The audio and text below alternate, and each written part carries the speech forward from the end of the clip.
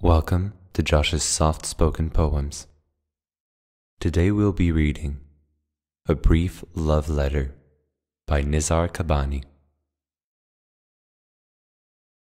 My darling, I have much to say.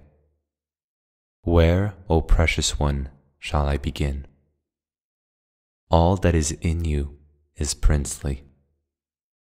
O you who makes of my words, through their meaning, cocoons of silk.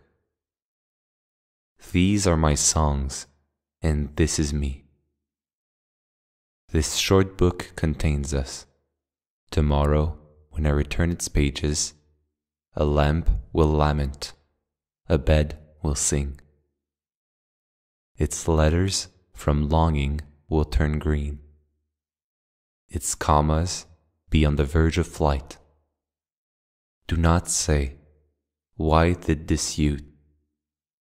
Speak of me to the winding road and the stream, the almond tree and the tulip, so that the world escorts me wherever I go. Why did he sing these songs? Now there's no star that is not perfumed with my fragrance. Tomorrow people will see me in his verse. A mouth that tastes of wine, close-cropped hair. Ignore what people say. You will be great only through my great love.